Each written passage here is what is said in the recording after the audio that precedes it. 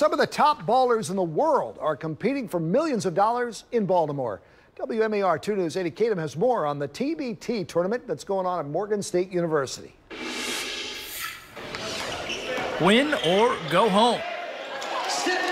And if you win, your squad takes $2 million with them. In its 5th year, the TBT tournament draws some of the best basketball talent in the world and their fans to Charm City. Basketball is a hotbed in Baltimore. Come bring your championship here, we'll turn out. Sure enough, last year we got the record attendance for our championship game, and it was an easy decision to come back. International superstar Jimmer Fredette is the leading scorer in the tournament. The basketball community is pretty small once you get at a pretty high level, so you play and compete against those guys all over the world. So it's been a lot of fun to be able to see everybody and to be a part of some of my former BYU teammates as well. Hundreds turned out to see the Stars compete in the nationally televised event.